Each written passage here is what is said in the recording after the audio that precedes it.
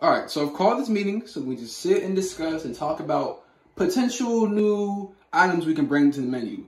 I'm all ears. No, this is a stupid answer. So go ahead. The floor is all yours. How about a triple patty burger? I mean, a triple burger? We already have a double burger. Nothing's too crazy about adding another patty. Pork chops. Pork chops. That's not so bad. Pork chops? I mean, just because we're a burger restaurant doesn't mean we can't sell pork chops. I don't see no rule book. I didn't know we were a burger fast food place serving soul food now, but how about bacon burger?